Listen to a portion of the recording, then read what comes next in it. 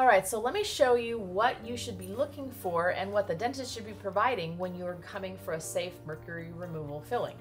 The first thing that we do is we are actually working in a closed room. So we can close the door and we can close in all of that mercury from the rest of the system, from the rest of the office.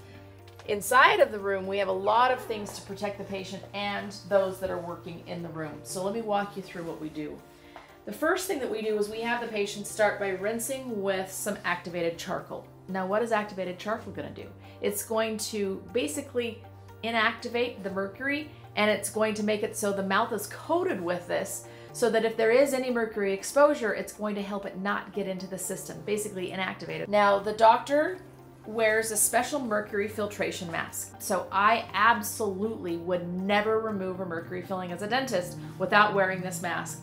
We use it with a regular mask underneath, so we have a couple layers of protection for us. All right, as a patient, what are you going to have? We have some coverings that we're going to use. So mercury can be absorbed through the skin. We want to make sure that you're not going to get any of that. The mercury vapor is going to be coming up right in your face. So this is going to go over the face. There's also a covering that goes over your body. So this is going to go all the way up as high as we can get, and it's going to cover over everything. You're also going to have a special nose that's going to deliver oxygen to your nose, but also make it so the vapors aren't getting in your nose while they're being removed. We always are going to use what's called a rubber dam. What this is it's a special material. We punch a hole in this, and the tooth that we're working on is through the hole, and the rest of the mouth is dammed or blocked from getting any of that mercury. So this vacuum goes right underneath the chin. It's going to pull fumes and vapors and particles towards the vacuum. So that's going to get the large bulk of vapors and small particles. In the mouth, there's two other things we use. So we use what's called a large volume suction. This is going to go right up next to the tooth. So again, inside of that rubber dam, the tooth is sticking out. We're going to put it right up next to the tooth as we are drilling on it. So any large chunks are going to go right into this vacuum and get caught here. We're also going to use a small vacuum underneath that rubber dam.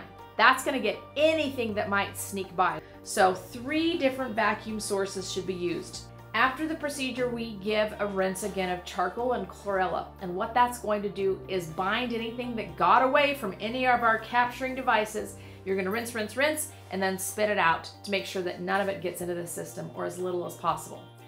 Even with all of these precautions, you're going to get some mercury into the system.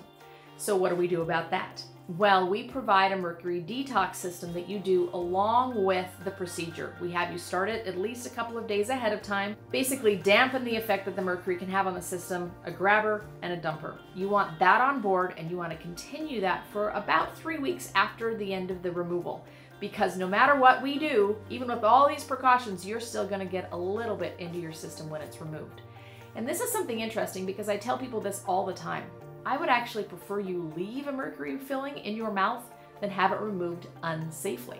Because if you have it removed unsafely, what you're going to do is all of that mercury is now just going to move to a new neighborhood in your body. It's going to now go to your gut or your brain or your nerves, and it's going to cause all sorts of havoc in a large dose. Whereas when it's in your mouth and you're chewing with it, it's releasing mercury in a small dose.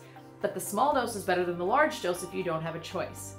The better solution, obviously, is to find a dentist that can use these smart removal techniques and remove it safely, and then to detox so that you can make sure that everything exits the body.